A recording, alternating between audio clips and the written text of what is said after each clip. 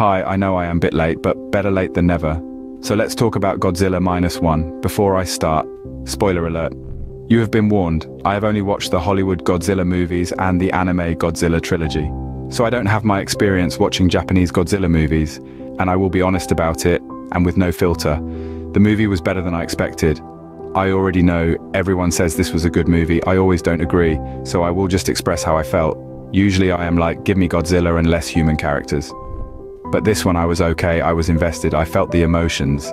But still, just like every Godzilla movie, I would really like more of. Godzilla, and I know you don't agree, so feel free to type it in the comment how much I don't understand the movie. I read every comment. For the budget this movie had, Godzilla looked great but wasn't the best Godzilla I watched. I have seen better Godzilla in YouTube videos. I don't know if they had a better budget. I guess it works. It didn't bother me that much. Just sometimes it felt like this Godzilla would work better if this was an anime. Because it looks like it belongs in an anime, not live action. But what was more unrealistic than Godzilla was a good-looking guy and girl living together under one roof for years and nothing happened between them. If you tell me Godzilla really lives under the ocean in real, I would believe you, but I had a hard time believing that. But for the human character, I have to say I really did care about them. I was really invested in them. This movie did a really good job.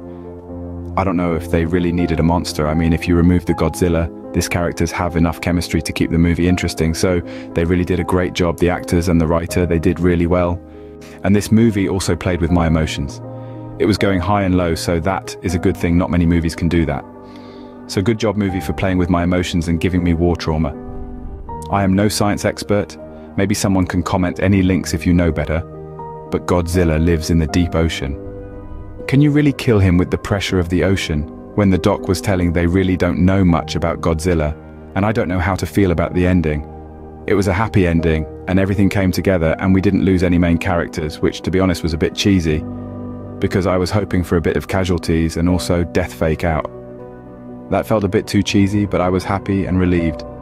And then before the credits roll, you can see Godzilla regenerating again. So did they really win? Or is it just a matter of time before Godzilla destroys everything? So I don't know if I should be scared or happy at the end. Overall, this was a good time. I enjoyed the movie, I enjoyed Godzilla blowing up things and destroying cities. So this is a good Godzilla movie, no doubt.